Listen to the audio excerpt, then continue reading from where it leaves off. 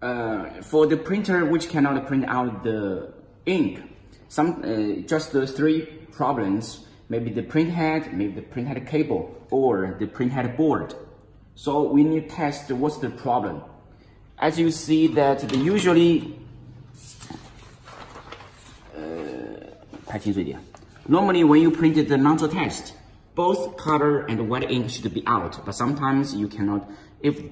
Sometimes one of the color will have a problem. Let's check one by one.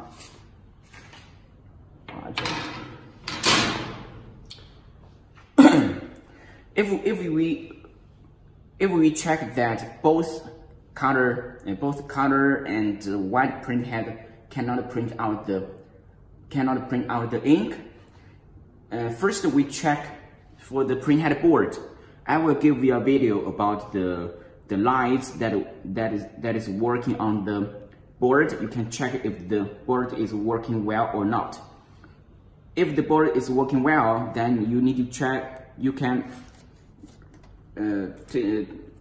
disconnect and reconnect the printhead cables, and then print again. If it still has problem, try to replace the printhead cable. Or if you try to replace the printhead cable, then still cannot print out the ink, I suggest you to replace the print head. 可以了，第一个。